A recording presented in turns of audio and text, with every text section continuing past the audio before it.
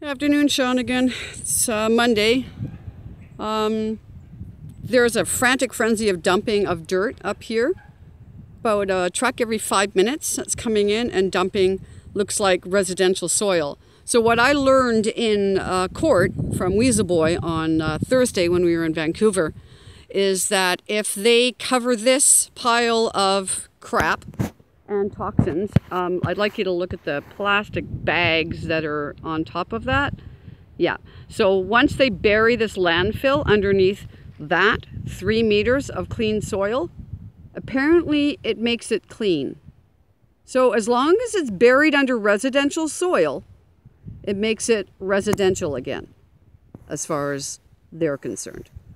So it doesn't matter that they've buried a giant bag of poo underneath residential soil, which we'll just call icing. So basically they've got a big bag of poo, putting some icing on it and telling us that it's a cupcake.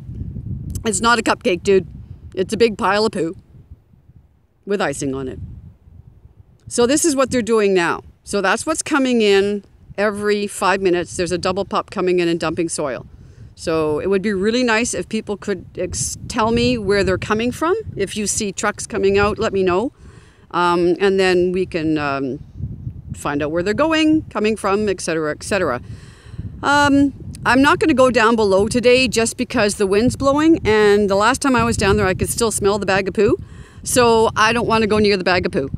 And I'm only still recovering from the last time I was poisoned by them, so I just don't want to do this anymore from down there where I can inhale it.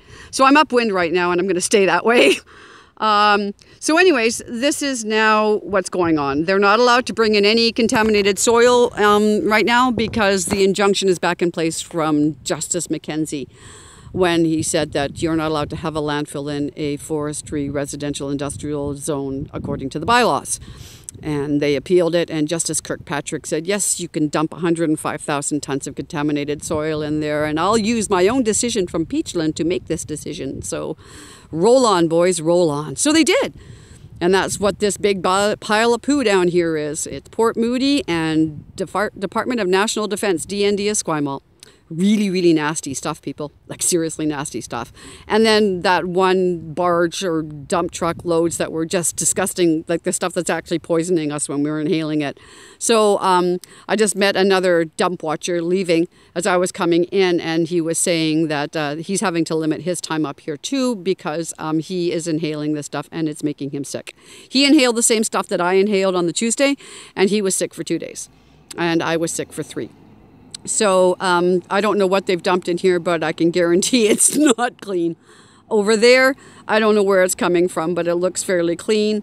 And they're going around the scales, which means they're not having to weigh it. So it's just, that would be the dirt that John Alexander is talking about. Oh, here comes another one. This is Alterra coming in.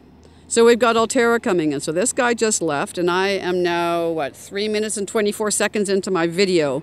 And yeah, it's about one every 5 minutes. Wow, that's a lot of trucks coming in, dumping dirt from wherever. We really need to get a soil importation bylaw in place here. If the CVRD has any balls and actually does that, we really need to get control over who is bringing soil into us. And we've got to stop moving soil, people, and start dealing with it on site with what things that we can do with it. Because this moving of soil is just getting crazy disgusting. We're filling in forests with soil. There's a report now on Beadnell Creek in Cowichan. The guy just backed his truck in and dumped 3 meters of soil into a creek. He just buried a salmon-bearing creek. And yeah, do you think something's going to happen to him? No. So imagine, coming in with a truck and just burying these trees, up to that top branch there. Yeah, that's where the soil would be. So, I mean, that's just crazy that people are so disconnected that they don't even look around to see where they're dumping their crap. So these guys know where they're dumping their crap. They're dumping it above us. So, yeah.